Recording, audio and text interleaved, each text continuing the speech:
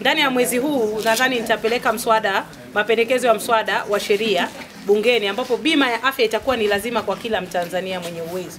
Kwa hiyo nitoe wito kwa wananchi wa Njombe kwamba wajiandae ili tuweze kupata huduma bora za afya bila kikwazo cha fedha. Suluhisho ni kuwa na bima ya afya. Lakini kwa watoa huduma za afya za serikali, mtu akiwa na bima hajali kama ni binafsi au ni serikali, anataka huduma bora.